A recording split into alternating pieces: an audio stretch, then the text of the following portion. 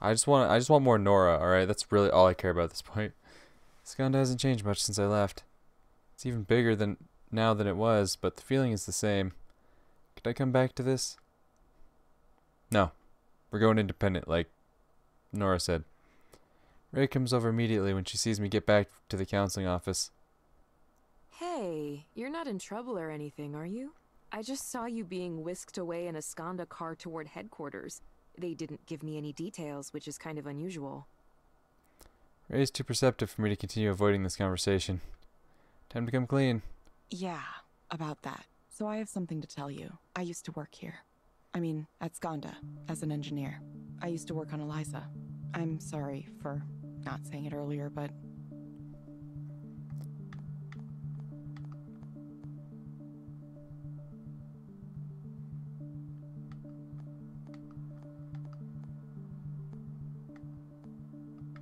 I'm here for research purposes. Oh, so that's why... Why what?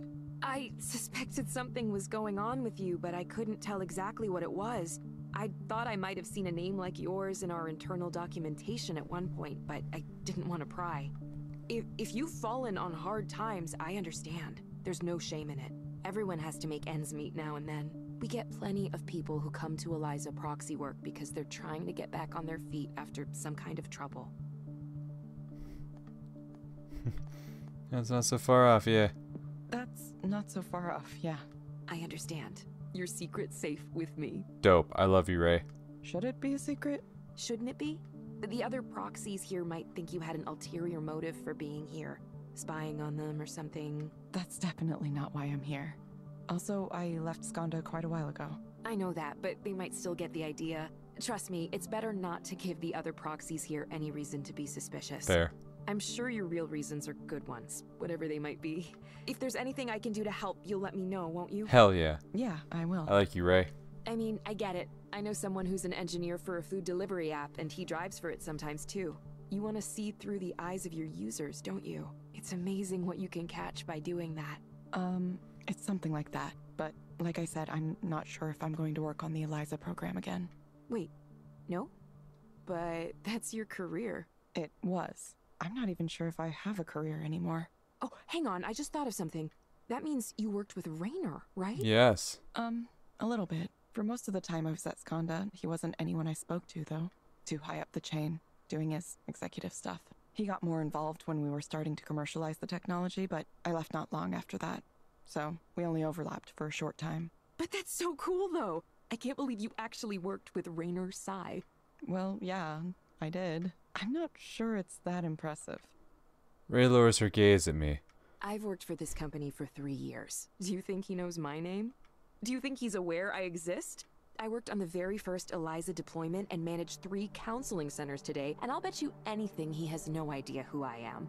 Maybe he does. You never know. Evelyn, most people who work for big companies don't interact with the people at the top, ever. Allow yourself some pride. You know, I'll try. Just because I want to get out of this conversation. I'll try. Seriously, I think that's amazing. At least I'll always think you're cool. Thank you, Ray. I like you. By the way, what are you up to tonight? Want to come over and help me bake cookies? Maybe. Maybe. It'll be fun, I promise. Now I can't wait to get in the kitchen tonight. Ah, there's nothing like the smell of fresh baked treats. I was worried Ray would be mad at me for keeping a secret, but she wasn't at all. Yeah, no, she wants to be homies. Which I want to be, but like, that's the thing. I don't know if I'm doing anything with Nora. I don't know if Nora's going to hit me up like, hey, you down to do something tonight, homie? Because if she does, yeah, I'm picking Nora over Ray every time. But if it's just Ray, then it's like, hell yeah, Ray, let's do some. If anything, she warmed up to me quite a bit. Oh. Oh. She's not trying to use me, is she? Get close to me so she can get close to Raynor? I don't want to think negatively about Ray because I like her vibes. I really do. But you're right, we told her the secret. She realized the connection between the possible connection between Evelyn and Raynor. That's when she's like, do you want to come over? We could bake cookies. It'll be fun, please, homies. Whereas I know Nora. Nora's just a down homie, alright? So, just saying. I want to give Ray the chance for sure, but like, once again, if it comes down to picking between them, Nora every time. I don't really understand why though. It's hard to imagine there's anything cool about what I used to do. Oh, excuse me. Erland. Evelyn, it was wonderful to meet you, and thank you for allowing me to contact you to ask additional questions. I'm not sure I said this in person, but I have to admit to being something of a fan of yours ever since I read your papers when I was in school, so I'm grateful for the opportunity to speak with you like this. Haha, I know Eliza was named after this old computer program that pretended to be a therapist, but you mentioned it wasn't called that initially. I'd like to know, what did you call Eliza when you were working on it? Did it have a name? In the very early days, it wasn't a set thing. Each of us had a different sort of name we used. Soren called it the Digital Therapy Project, and we often referred to things by their components. The Language Processing Unit, the Emotional Reasoning Engine, so on. Now that I think about it, I did have my own name. I called it the Listener, because that's what it was meant to do. Listen to people. The Listener. That's interesting. Thank you. Expect you to ask more technical questions. Signal stuff isn't enough on its own. I think that's the mistake my predecessors made. It's the details like this that really help me wrap my brain around the system. If I understand the programmer, then I understand the program. Does that make sense? Yeah, I get it.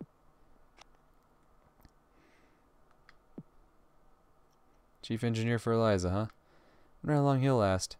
Not that it's any of my business now. Yes, that's great. Anything new to look at? Who? What? Where?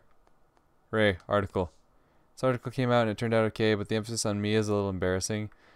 Local spark inside the latest tech revolution, Ray Bakari smiles as she recounts the litany of jobs she's worked over the course of her life: line cook, truck driver, substitute teacher, theater manager, even a stint as a chicken coop builder for one summer.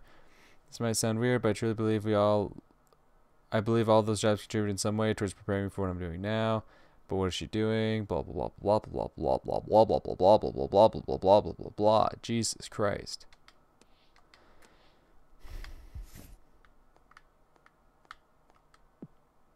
It'll never stop being weird to me how our little idea grew and grew and turned into this. Didn't even take that long. On some level, I always knew the therapy sessions went to a big server room somewhere. But it was something else to see in person. It reminded me how easy it is to forget what's going on behind the scenes when we interact with technology. Plant. Ray must work extra hard to make sure these plants stay healthy. She really likes to go the extra mile on things. She definitely does seem like that kind of person.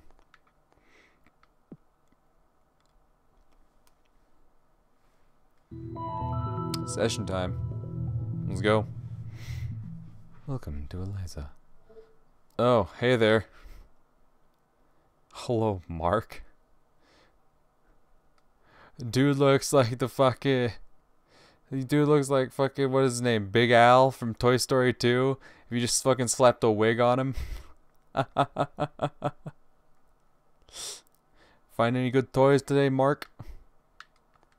Hello, Mark. Yeah, hello. Oh, God. How are you today? How are you today? Let's just get this over with. Okay. What brings you here today? Human resources. The HR department brings me here today. Oh. Great. What, do you have an anger issue, or are you a pervert? Why do you say the HR department brings you here today? Because they're making me do this. Because apparently I have anger management issues. Anger. Gotcha. I sense that you're upset about this. Please tell me more. Oh, I'll tell you more. This is ridiculous. I was here before any of them. I was here since the beginning, okay? I mean, look at my badge. Skanda employee number 617. That's a 3-digit number. I've been here for more than 25 years. Yeah, that was back when what you communicated was more important than your specific communication style. Before hurting a kid's feelings became a bigger no-no than running a viable business. Oh, you're one of these types. Gotcha. Back then, we had a single office building. Just one. At that size, you fail a product launch, there's no more company. We all had to put in 150, 200, 300% to keep our shit together. We were in the trenches, man. We were in Bullets trenches, whizzing man. by overhead, artillery exploding everywhere, no fucking air support. Did it suck? Yeah. Yeah, it did. But you know what? We shipped some great fucking products. We built this company into what it is today. And invented technology the whole world uses now. Governments, multinationals. I love over on everyone. the left. Sentiment analyzers. Fucking. Sentiment analyzer. Suck. Sentiment analyzer. Fucking. Like. We have shit exploding fucking suck fucking. Hell yeah. But now we're big and slow, complacent, resting on our laurels while our competitors run circles around us. If our new hires don't understand the urgency of that, I need to make them understand, okay? We're history unless we get that drive back. Why do you need to make them understand? Well, I don't know if you noticed, but young people are really pissy and entitled these days. Of course they are. Yeah, they're entitled. Yeah, that's the problem. They're entitled. We recruit from top 20 computer science programs. These kids have been wined and dined all through their higher education. Sure.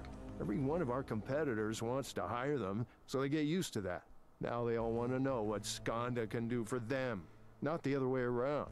Why would we want these conceited, over-celebrated whelps on our team? I'll never understand the logic there. Now, Mark, you have to be nice to the new hires or they won't like it here. Okay, so what, I'm just supposed to pretend everyone's work is great, even if it's a pile of stinking garbage? I'm sorry, but if I see shit, I'm gonna say that is shit. Tiptoeing around everyone's feelings all the time. Christ. That's how you end up with shitty products. That's how this company winds up dead, okay? We're fighting for our lives every day here. We can't take anything for shitty, granted. dead. Someone needs to tell them that this isn't summer camp. This isn't fucking Coachella. Either you do the work and provide something of value to this company, or you get the hell out of here. Those are my rules. Uh-huh. Here's a question mark. Here's a question mark. Question mark. If you were to have something you wanted. If you were able to have something you wanted right now, what would you choose? Big old titties. I would choose to not waste my time here and get back to work. Believe it or not, I have important things to do. You know, things that dramatically affect this company's bottom line. Instead, I'm stuck here talking to this dipshit chatbot. Honestly, I don't even know why this division exists. I mean, what's the end game here? This company has lost its mind, you know that? We used to be unstoppable, man. We used to build real software. Ironclad software. Swift mail. All your corporate communications, Swift put mail. it all in there. It's fast, it's robust, it works. Boom. Info vault.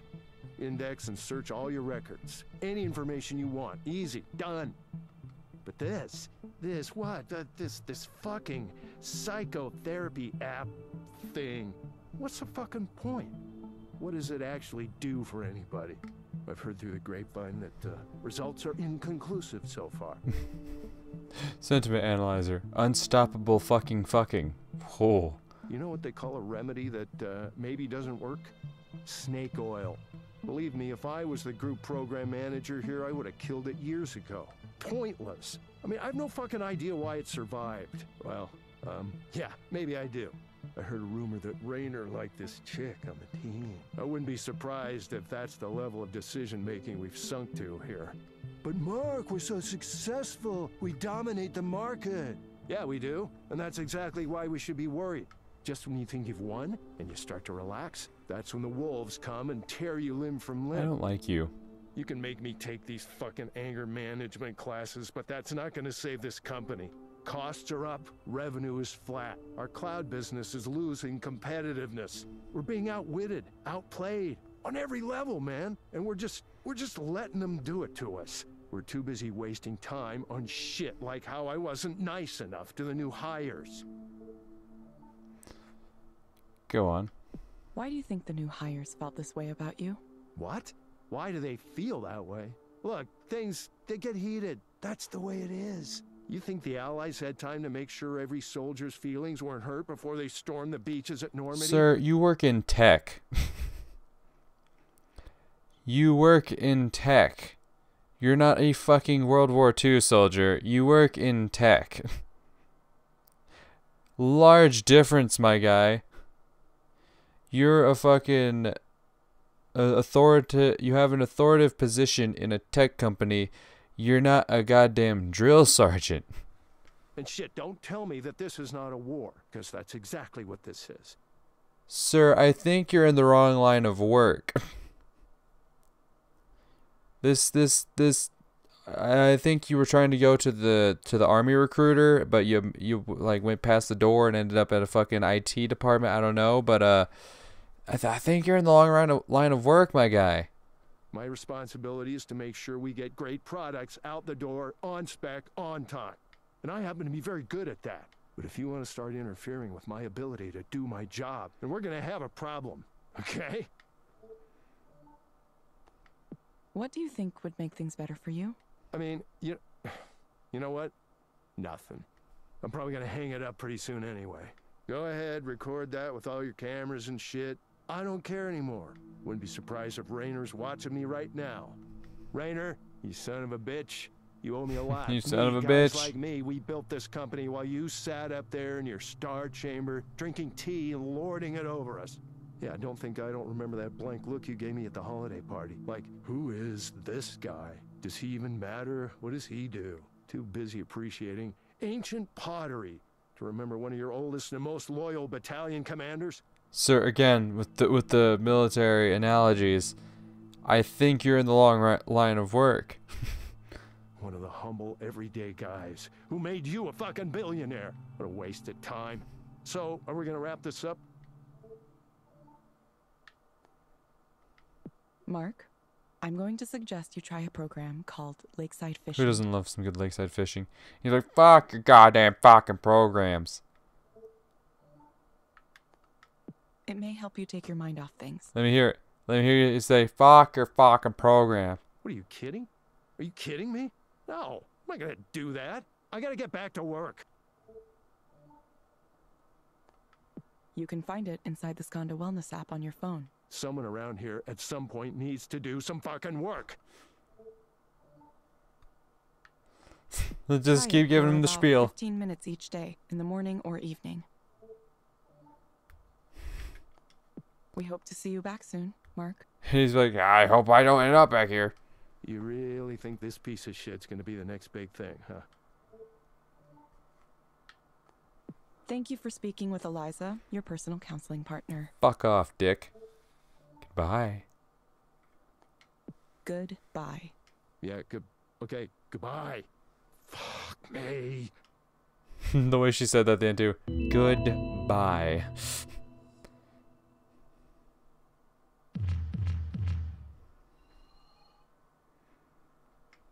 Hell yeah. Skanda old guard. Attitudes might be changing now, but the history is there. Sometimes the past is hard to escape.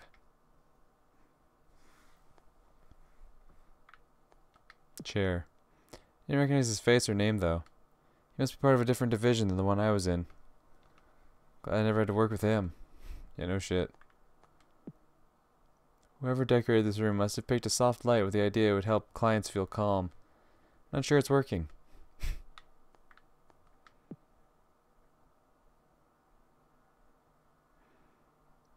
Time for our next client already. What do we got? Who's next? Who's next? You're new. Harriman Gunawan. Hello, Harriman. Hello, Harmon. Harriman. You found the place okay? Yeah, no trouble at all. That is not the voice I was expecting out of that face. I legit thought that was just a woman with a short haircut. Not gonna lie. It's been nice since the fog cleared this morning, hasn't it? Sure. We can dispense with the chit-chat. I'm ready to begin. Okay. What brings you here today? First, let me note that I'm a graduate student at the University of Washington. I'm a PhD candidate in literature, English literature. The crux of the matter I've come here to discuss is that I've been having something of a difficult time with one of the other students currently in the program. Before I get to the specifics, let me just first establish something that... Oh my god, I relevant. fucking hate you already. One thing I know about myself is that I've always had a certain fear of being left out. Yeah, okay. It's a very general feeling, and one that's difficult to ascribe to any specific cause in my childhood or my parents, etc. Okay. Whatever the case, it might be beneficial to the remedial process to figure out where this feeling originated from. Sure. Perhaps you might explore that in this or a future counseling session. Sure. I'm prepared to listen to any topic you'd like to discuss. It's not even that I've been left out, exactly. If I try to think back in my life, I know that I've been afforded a certain share of privilege. Uh-huh. But I'm still afflicted with this bothersome notion that I've missed out on friendships, relationships, other opportunities. Uh-huh. This is all just a bit of a background to help you understand my current situation with regard to another student in my program. Yes. I hope you're following all this. I realize now I have no idea how much intelligence you actually possess as a computerized system. I'm following you. Please continue. Perfect. Perfect. Her name is Sylvia. Yes. And her writing is incredible. Everything she writes, it's brilliant. She's perceptive, insightful, mordantly funny. Just some of the best writing I've read from anyone at all. And she's a grad student, like me, in the same program. Yes. Though we have different advisors, so it's not so simple to find... I get it. I get it. You want to make a move on this lady, but you don't know how. I don't know why you turned to an app for that, but alright. She's also quite attractive on a physical level, so that adds another dimension of complexity to the proceedings. I mean, from the way you talk, I can already understand why she doesn't want to talk to you, but anyway, go on. Then there's her friend group, which is very well established. She's with them every day, smiling, laughing, so that further complicates things, since I'm not sure how to approach the group and steer things so that I can engage in a direct conversation with her. I wish I had the bull-headed confidence it would take to simply approach her, but you see, I don't. Listen to me talk. I feel like a schoolboy with my heart aflutter. I didn't think this kind of thing lasted into one's adulthood, but I suppose I know now that it does. It sounds like you might be anxious about this. Is it a matter of anxiety? I don't know what I can do, other than muster up the courage somehow. I just need to tell her very simply that I admire her. I'd start off a bit slower. I'd say, like, first, like, at least hit her with a hello. At the very least. Maybe some introductions. Don't just jump right into, I admire you. She's such a good writer. Well, I don't expect you to understand it, of course, but, well, she is. She really is. Okay. Okay, Harmon. I want you to imagine things going well. What does that look like? Ideally, we'd start talking, have a wonderful conversation, spend more and more time together, support each other's work, fall in love, have a lot of sex, spend the rest of our lives in the warmth of each other's genius. Yeah, he's just mad horny. I figured. I realize that may be something of a fanciful notion at this stage. Really, the most I can hope for is to be able to meet her in an open social setting, a party or something. Yeah. Yeah, no, that's fine. You happen to meet her at a party, that's great. Walk up, say hi. My name's Herman. Quite the name you got there, buddy. Yo, try to go from there. Definitely don't open with I admire you, though. That's definitely the wrong way to go about it. You'll likely ask me why I simply couldn't create such a situation, contrive one, but that seems a little too aggressive for me, and also, I'm also concerned about what you might think of me, as a person.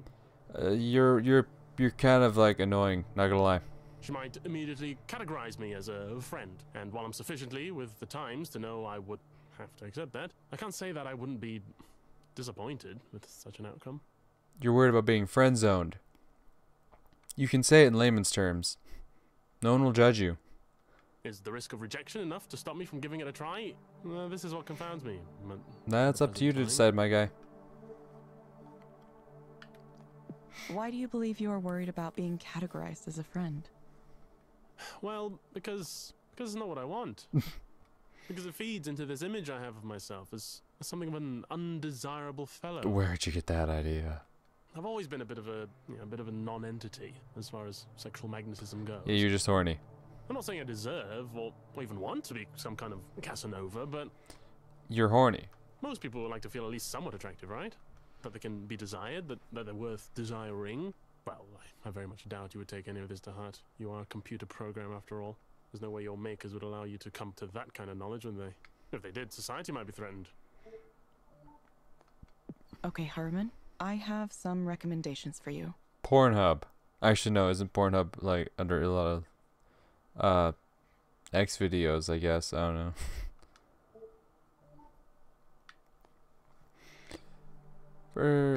First, I'm going to suggest a set of relaxation and centering exercises for you to do. You'll find them in the Skanda Wellness app on your phone. They may be able to help with your nervousness.